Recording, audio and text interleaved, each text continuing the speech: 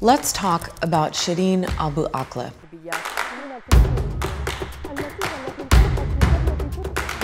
She was our colleague here at Al Jazeera, a Palestinian-American journalist who was shot dead by Israeli forces while doing her job, according to journalists who were there. Huge crowds turned out for Shireen's funeral. An event that ended up highlighting what Shireen had been reporting on her whole career, the way Palestinians are routinely treated under Israel's occupation. Shireen's grave has now been sealed, but even after her death, she continued to tell the Palestinian story. So who was Shireen Abu Akleh? What do we know about how she was killed? And why is there so much anger about what's happened since she died?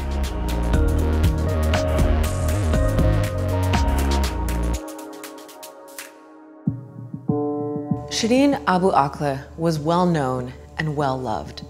She'd been a TV correspondent for Al Jazeera and Palestine since 1997.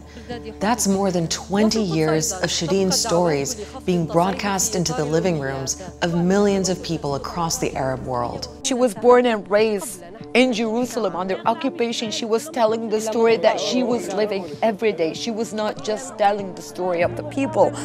She was telling the story of her life as well. And this is what made her magically an icon. She was there in every town, every Palestinian town, village, alleyway, refugee camp. She wanted to do the stories that nobody else wanted to do. And she gave a voice to a lot of people who we otherwise wouldn't have heard from.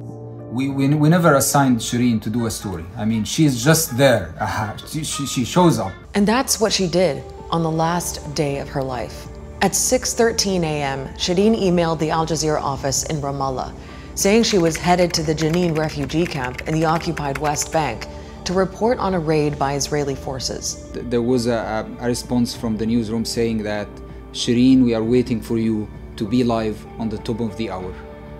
Suddenly, right after that, 20 minutes after this email, we heard the news. Actually, we heard the news circulating on social media that Shireen was killed on the ground. Shireen, يا عم شيرين!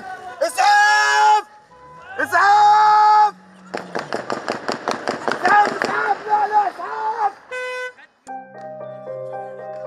Shireen had been shot in the head while wearing a helmet and bulletproof vest clearly marked with the word press. There's video of the moments after as people tried to reach her and the shooting continued. The journalists who were with Shireen said the shots were fired by Israeli soldiers. One of them was Ali al-Samudi, also from Al Jazeera. He was shot in the back. كنا واضحين وحرصنا انه نمشي قدام دوريات الجيش بشكل مباشر عشان يشوفونا وشافونا وبعد ما قطعنا في الطريق اللي ما كانش فيه لا مسلحين ولا مدنيين ولا في اي اطلاق نار. وقفنا بشكل جماعي وجمعنا كلياتنا هناك وبعديها تقدمنا وفعليا اطلاق النار وصل يعني بدأ اطلاق النار بعد ما وصلنا لمنطقة احنا صعب ننسحب منها لأنه كان هي الشارع هيك الجدار هون والقناص بهذيك المنطقة. Al Jazeera Media Network put out a statement saying that Shireen Abu Akleh was deliberately targeted by Israeli forces. We consider this something intentional because the bullet hit exactly the area under her ears where there is no cover. It was a targeted attack, it was a targeted assassination, we consider it that. The Israeli government immediately sowed doubt over who fired the bullet. Prime Minister Naftali Bennett came out with a statement saying it appears likely that armed Palestinians who were firing indiscriminately at the time were responsible, and offered up a video of Palestinian gunmen in the area. But an Al Jazeera investigation examined the location of that video and concluded the gunshots fired in it were not connected to Shireen's death. The Israeli rights group Bet Salem also examined the video and came to the same conclusion. The investigative organization Bellingcat later published a more detailed analysis using other publicly available data. They worked out that Shireen was here, the Israeli army was here, and that Palestinian gunmen were also in the area, here. So that's a further distance. It's a much more obstructed line of sight. to the spot where this tragic killing took place.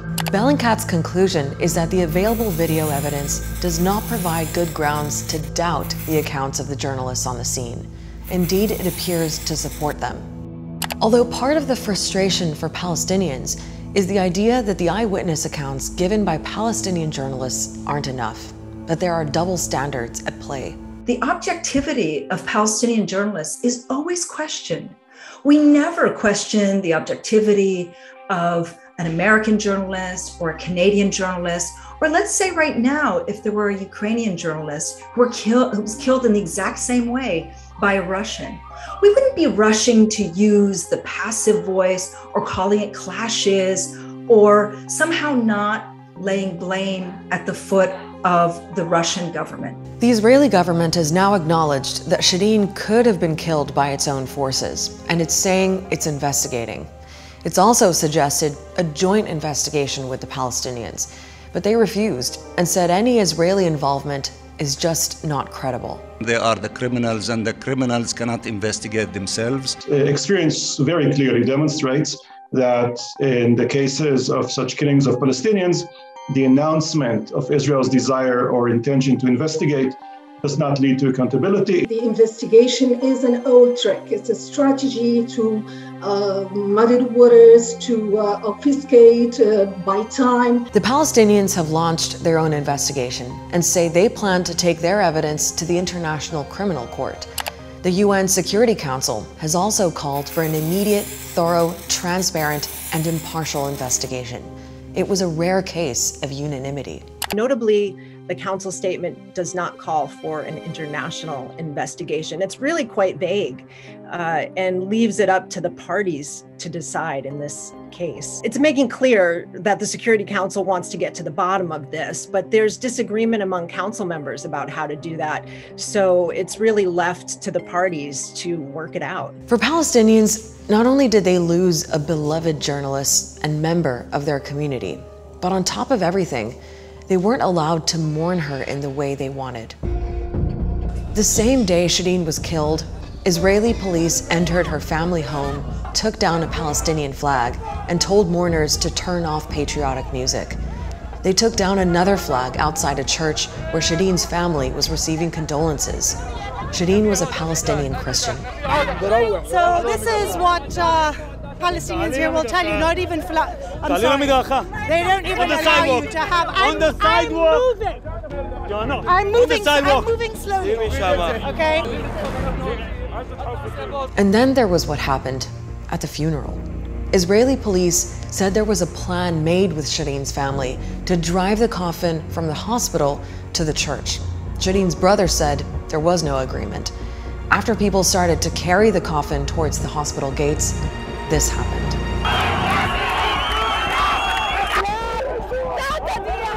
Israeli police beat them back and threw stun grenades into the crowd. This is unbelievable. Unbelievable.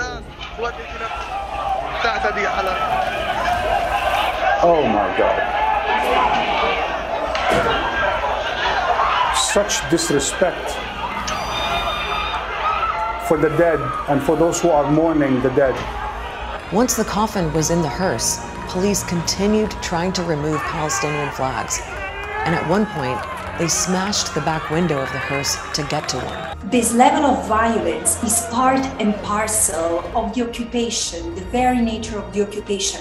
It takes a lot of abuse and violence to keep the population of Palestine without rights and subjugated. Now, on the issue of Palestinian flags, an Israeli court recently ruled that it's not a crime to display one.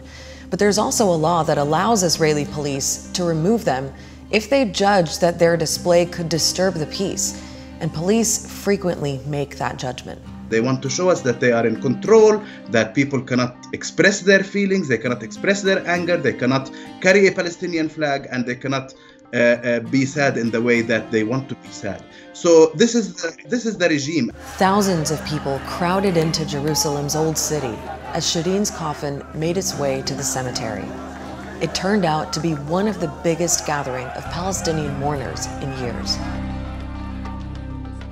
While all of this is hurtful and shocking for so many Palestinians, it's also unsurprising.